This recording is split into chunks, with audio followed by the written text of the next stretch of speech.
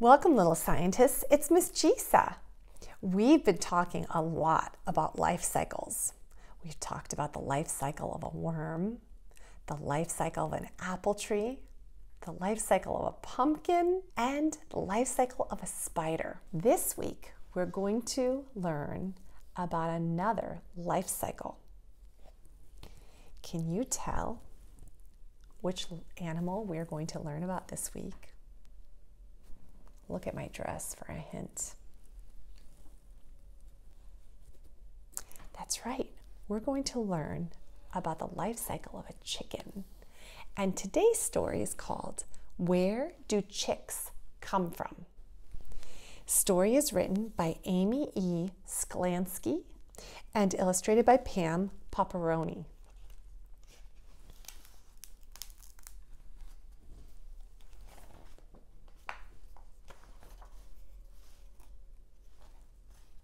This is an egg.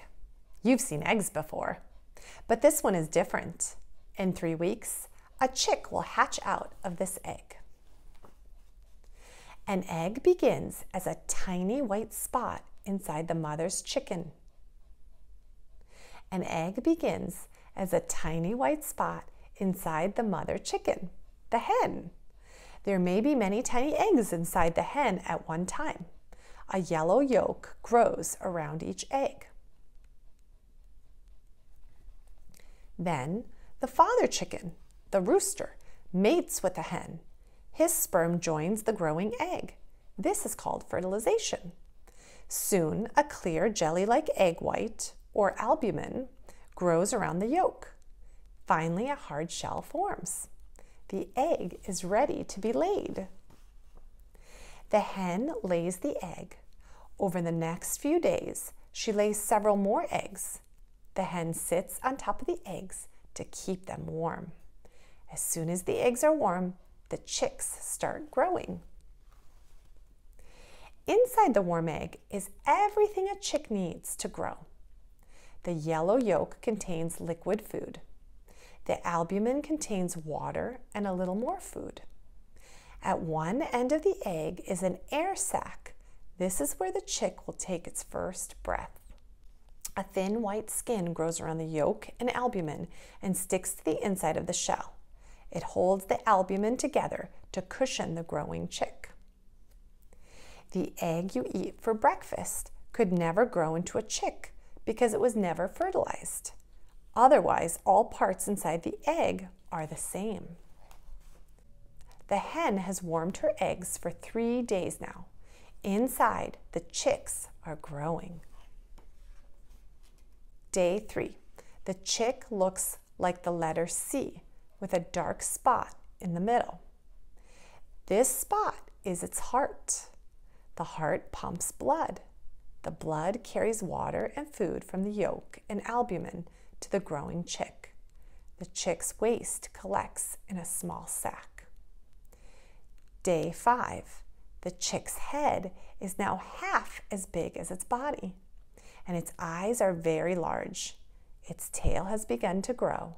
Wings and legs are forming. Briefly, the hen leaves the eggs to find food and water. She quickly returns to warm them again. Day 7, the chick is only 1 inch long, about as long as your big toe. Even so, it is already starting to look like a chicken. The chick's eyes, stomach, brain, and toes have started to grow. A beak has started to grow too, but it is very soft. The chick's wings are folded across its chest. Day 10, every day the chick uses up more of the food from the yolk. The chick lies on its back inside the egg. Its wings, legs, and beak are fully grown. Sometimes the hen turns the eggs over. She keeps them warm on all sides. Day 11, the chick can open and close its beak now. It wiggles and bends within the albumin. Tiny bumps appear all over the chick's skin. In a few days, feathers will grow from these bumps. Day 14, the chick is tightly curled inside the egg. It turns to lay on its side. As the chick uses up more and more of the yolk and albumin, the waste bag expands. The chick has grown a special bump on the end of its beak. This is called the egg tooth. I wonder what the egg tooth is used for. Can you take a guess? The hen clucks softly and turns her eggs again. The chicks are learning to recognize the sound of their mother's voice. The hen no longer leaves her eggs. She will not eat or drink again until after they have hatched. Wow, what a mama. Day 18. The chick has grown so big that it touches the inside of the shell on every side. Soft feathers, called down, cover its head and body. The chick uses up the last of the yolk. The yolk will give the chick energy to hatch and then rest for a few days without eating. Day 20. The chick practices breathing. In one day, it will hatch. Inside the eggshell, the chick pecks a hole into the airspace at the end of the egg. It takes its first breath and goes cheep, cheep, cluck, cluck, answers the hen. The next day, the chick pecks a tiny hole in the shell using its egg tooth. This is tough work for the chick. After making the hole, the chick sleeps for a few hours. It's tired. That's a lot of work for a little baby chick. When the chick wakes up, it pecks for hours. It pecks a circle around the inside of the shell. Next, it pushes hard against one side of the shell with its feet.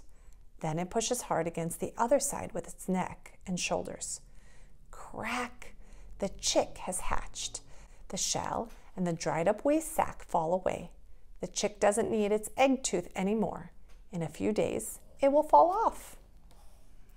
The chick is tired. It rests its wobbly legs as the other chicks finish hatching. The hen fluffs her feathers and spreads her wings to cover and warm her new chicks. The babies nestle close to their mother and sleep. As they rest, their down dries. Their legs and necks grow stronger. Hours later, the fluffy chick is the first to run out from beneath its mother's wings. The others soon follow. Together, the hen and her new chicks search for food in the barnyard. Are you ready to do an activity? Follow me.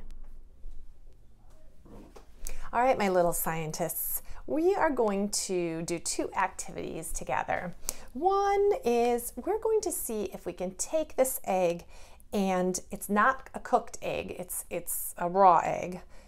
It's an uncooked egg and a large bowl. And I'm going to hold this egg in the palm of my hands, and I'm going to try to squeeze this egg as hard as I can.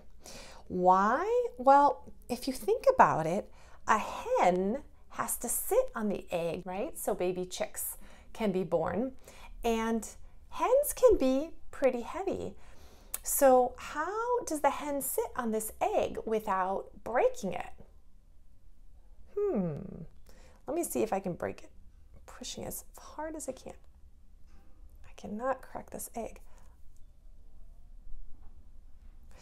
All right, so just like the pressure from the palm of my hand, a hen's weight spreads out evenly over the entire eggshell when she sits on the egg.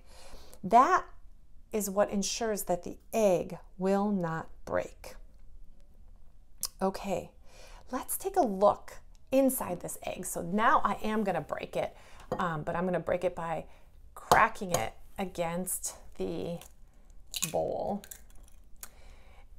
And let's take a nice look at this egg. Okay, do you see the yellow part there? Do you remember what that's called? Yes, that's the yellow yolk. And it's gooey, right? It's gooey. If you've ever scrambled an egg before with a fork, it's very gooey. Now, do you see the clear albumin? That's the white part. We call that the white of the egg.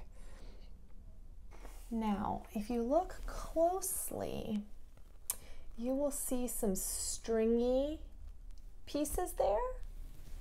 That's called the cholae. Those help keep the yolk in place and protected within the egg. So now, if you'd like, you can draw all three parts of the inside of the egg. And you can scramble this egg up and make either an omelet or scrambled eggs. Remember to hit that subscribe and like button to support our channel.